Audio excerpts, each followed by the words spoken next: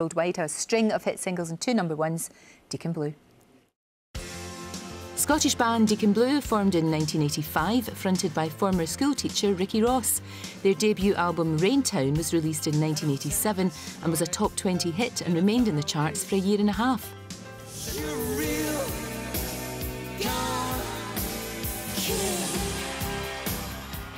Their follow-up album, When the World Knows Your Name, knocked Madonna off the top of the charts and gave the band their first top 10 hit, Real Gone Kid. 2 further albums followed before the band decided to split in 1994 to pursue other projects, but they reunited 5 years later. Now, Deacon Blue are about to celebrate their 25th anniversary with a UK tour and a new album. Well, Ricky Ross and Lorraine are with me now. It's so good to see you. Lovely to see you. Everybody's been so excited. I've never had more people come in and saying, I need to get their autograph, I need to get their autograph. It's brilliant. And I did want to be in that band. Really? Did you want to be near him? Kind of a blend of both, but it can't be 25 years. Yeah, it can't. More. That's what we're telling you, 25 years, yeah. There's actually more. But when you've announced and you're going to be doing the big tour and all the rest of it, you know, for the anniversary tour, the response has been fantastic, hasn't it? It's been great. We went out last year and we had a brilliant time. We had the album out in September and went out on tour, and it was so good to have new music to play. Yeah.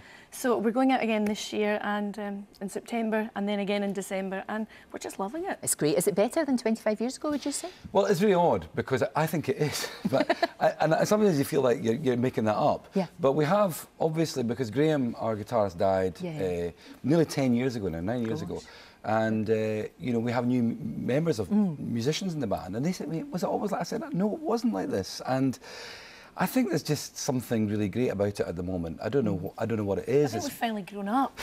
You know, you get to a point where you have to grow up, I think, so, and you appreciate it more. Well, the other thing is we all do different things. And so when you come out to play gigs and you go out in front of an audience and you play these songs, you realise this is pretty special. You're not doing it all the time. And when you're doing other things, and some of the other things are quite everyday, then I think maybe you think, well, actually, this is okay. It's pretty good. What do your kids think? Are you cool? Are you the coolest parents? Well, we were slightly thinking they wouldn't like it, but they came. The elder 2 girls are at uni in Scotland, and they came, one in Dundee and one in Edinburgh, and they brought their pals, and they thought it was brilliant. Yeah, and they're now going to get passes to festivals in the summer and things like that. So they're thinking that might be quite a bonus. That's absolutely fantastic. And as you said, you've done other things. I mean, I know you do a lot of radio as well, and you've done TV.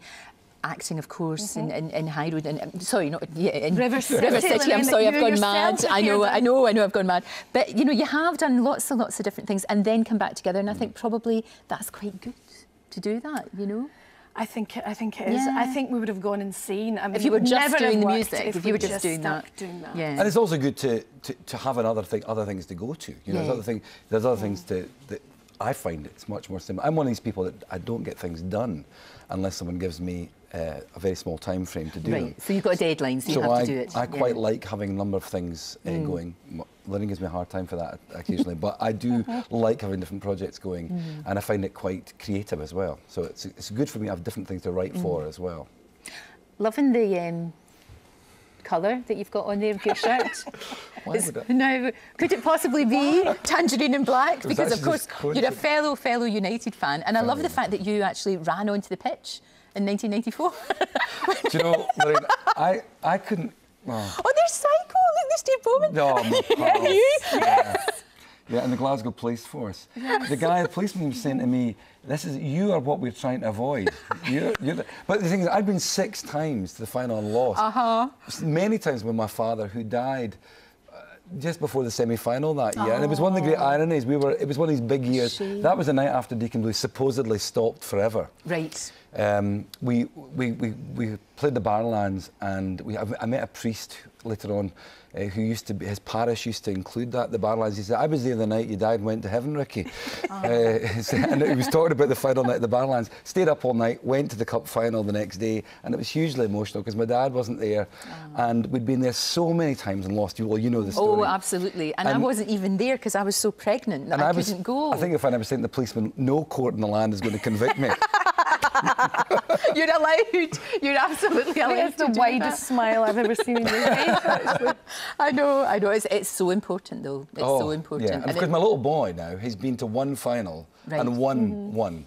So I was at that one too. You were at that one too. I've been twice then. You're the winning. I'm the lucky mascot. Yeah. Should we get through again, and we well might, you have to come. I'll come, I promise I'll come. Yeah. You have to, because obviously there's a wee sort of thing going on here, so that would be excellent. But look, we wish you all the best for the tour. When does that all kick off? When's that happening? Well, we're doing some festivals in the summer. We're playing Tea in the Park, which we've never done before, believe it or not. Brilliant. We're also playing the V festivals, and then we start off in September.